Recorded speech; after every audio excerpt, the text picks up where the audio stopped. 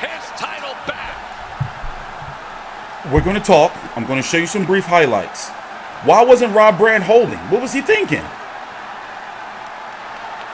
He came out and he took his belt back. Is what he was always supposed he to took be. his belt back. Ryota Murata with an extremely impressive dismissal of Brant. Yo, he's back in business.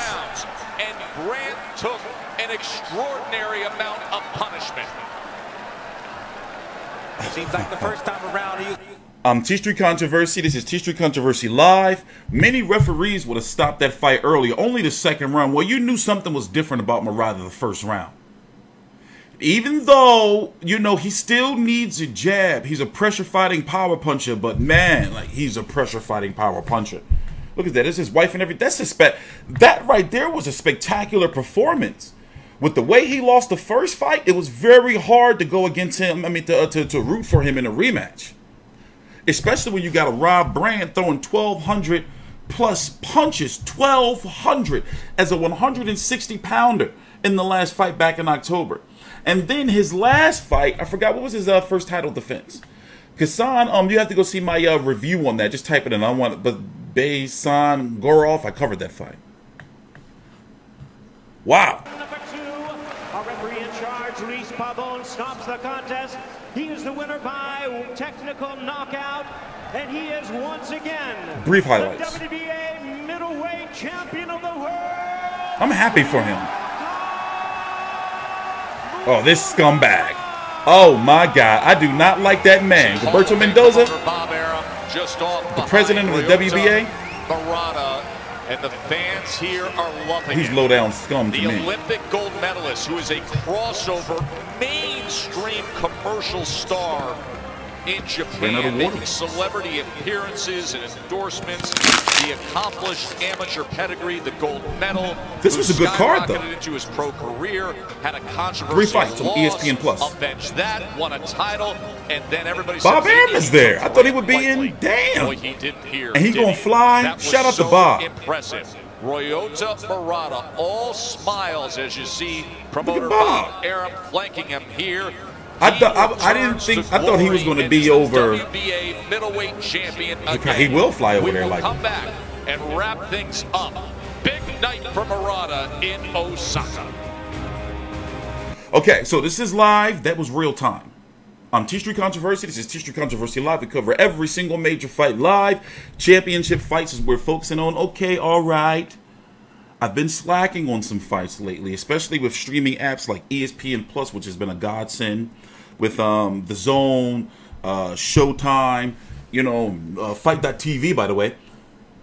I missed the Northern Obali fight, and I missed a couple of other fights, major fights. So my goal is to cover every single championship fight and eliminators and prospects. So I'm switching my business, you know, my video structure up, if that makes sense.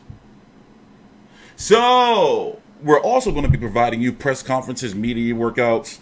I got a live show coming. We got a podcast coming. Shit is moving around here. So it's really not too much I can do. As you can see, I put the clock up there for you. It's early. I've been covering this card since 7 a.m. since Kenshiro beat up Jonathan Takanang. And then a guy by the name of... I forgot their names. We're going to talk about the card, but waiting for the commercial break to end so they can come back with the... I hope they give Murata a post-fight interview with a translator, because I want to know what's next. So, damn, Brant, why didn't he hold? He got the shit beat out of him in a very short period of time. 2 rounds. Did BoxRec, you updated yet, bro? Oh, they got him. 25-2 now. Second round stoppage. You know, he could have took a knee. He could have held, and many other referees would have stopped that fight. But now we have to rank Murata. And where does he fit in the 160-pound division? Now, he brings in a lot of money, by the way. That fight over there in Japan, a lot of money. He brings in a lot of money and a lot of overseas. Or here in the States, we say overseas, everywhere's overseas. You know, overseas. You know, he brings in a lot of money from the Asian crowd. Just like, I remember Zhu Shiming. So, you have Canelo, who's the king of them all. The 160-pound WBC franchise champ. You might as well make him franchise at 160.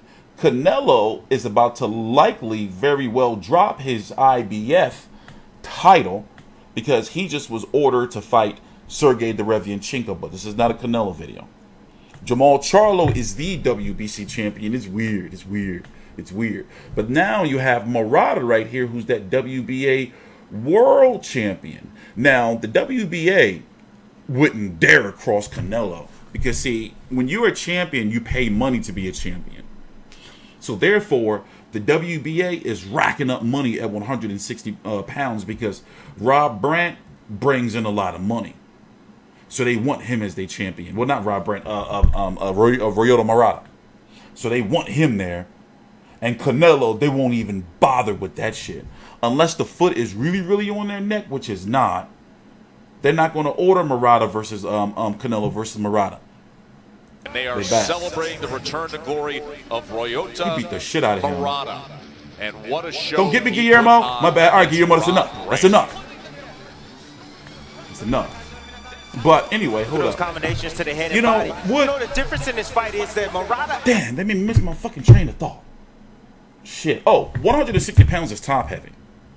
And I wonder if they will do, see, A lot to get a lot, and you know he was accurate a with third his fight. punches. The referee gave Rob Brant every opportunity to respond from the Referee onslaught of did. Murata and to try to I think show us the offense that we've been clamoring about over the past 8 or 9 months. He wasn't able to do it. Murata jumped on him and never gave Rob Brant an opportunity to even get in the fight. Great performance from Ryota Murata. A great performance with superlatives. Come on, give us a when you look post-fight through the interview. CompuBox Come on, baby, come on. numbers That were tallied. Give it to the us. second round Look, it wasn't any TKO numbers. includes a near record-setting performance. I want to draw your attention down to the power punches. 54% Look at that. landed, 173 thrown in not 2 full rounds of fights. 93 power Literally. punches landed, but 64 of the power punches landed came in that devastating second round alone. Among middleweights in the history of CompuBox, that is number 2 all-time in power punches landed in a single round. 1 away from the all-time record for power punches landed in a single round for middleweights. Normally, when we have a rematch among champions and they have split the first 2 fights, you would say, well, automatically there should be a third. I don't agree after that performance. Your thoughts, Tim? You know, not after that performance. I mean, Murata, he looked strong. He was accurate with his punches. I gotta stop them right there. I'm sorry. You gotta give Rob Brant, you gotta give him his rematch. You know, even if it was a stoppage like that, you know, it was short. What adjustments can damn, he did get fucked up though. I'm sorry, he did get fucked up. He did get thrashed. He did get thrashed. I covered Rob Brant when he was in the World Boxing Super Series first year. He did get thrashed. Damn. Yeah, that was a thrashing. That was a thrashing. So, let's talk about it. Who could be next? I wouldn't be surprised if they do the winner of Jeff Horn versus Michael Zeffira, because they're under the same banner. Don't be surprised if that Jeff Horn Michael Zeffira, which is happening, I believe, August the 31st on ESPN Plus, will likely pick it up. Damn, no post-fight interview, man. They giving him fucking ninja scrolls and shit. Damn, no post-fight interview. I hate when they do that. I hate it. Okay, let me break down who's possibly fighting who next. Canelo is in deep negotiations still, as it stands right now, July the 12th, 8:46 a.m. Eastern Standard Time. He's still in deep negotiations with Kovalev at 175. And Golovkin and Munguia is in the mix, so that's what's going on with them three. Danny Jacobs is fighting at 168 pounds this next fight. That's been pretty much confirmed. Against who? We don't know. Sergey Derevianchenko is waiting on what the IBF is going to do, but because of political shit, he's not going to fight Murata. Salusky is Soluski under the Zone banner or under the Matchroom banner, or is he like one of them? Does he float around? He can get Murata. I mean, you know, what do you think about a third fight, though? It was dominating, but at the same time, Brant dominated him in the first fight in just a different way, different fashion. Damn, I got no water down here. Ever since I had this fucking hole in my throat, man, it's some scar tissue, so that's why you always see me. I can't go nowhere or talk for a long period of time without no water. Jump cut. I'll be right back. All right, I'm back. I forgot where I left off, though. I mean, don't be surprised if Murata's next fight likely will be here in the States. And it'll probably be a showcase-ish fight. So since this fight was ESPN Plus, his next fight, the way I've been noticing Top Rank working with ESPN, his next fight will probably likely be prime time here on regular ESPN. But against who, though?